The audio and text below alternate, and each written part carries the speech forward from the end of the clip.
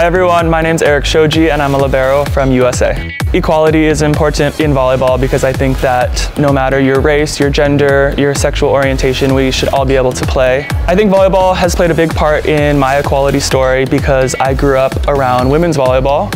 My father was a coach for university and I was able to see these strong, powerful women compete alongside the men, and I grew up loving both sides of the sport. And for me, I'm a big fan of women's and men's volleyball, and I think it's great that we are playing this equality story in the FIVB.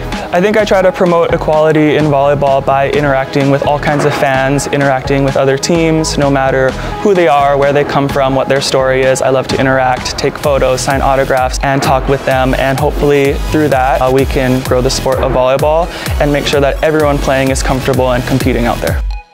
Hey fans, I think it's a cool opportunity that you can buy the equality jersey. This is going to go to a great cause, to refugees, to third world countries. If you have the means to help, I think it would be great. We're promoting equality around the world and you can help out people in need. So take a look. It takes the entire volleyball community to keep the ball flying. Be part of the change. Get your equal jersey.